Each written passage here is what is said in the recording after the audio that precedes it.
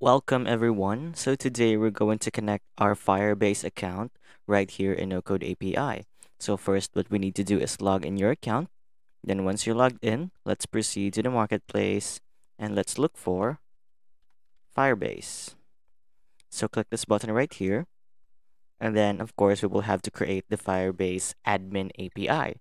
So now click this button and we will have to provide a name for the API. Let's say Firebase.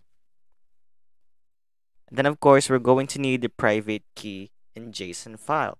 So for us to get that one, we need first to go to our account on Firebase, proceed to the project settings right here. So once we're right here, let's go to service accounts and just scroll down and you will see right here a generate new private key button. Okay, so just click this one and it will download our JSON file. So let's just open it right here. And this will be your JSON file. Let's go back to the dashboard and click this button, upload JSON file. Now click the file that we just downloaded.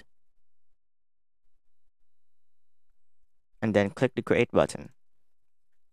So the API was created successfully.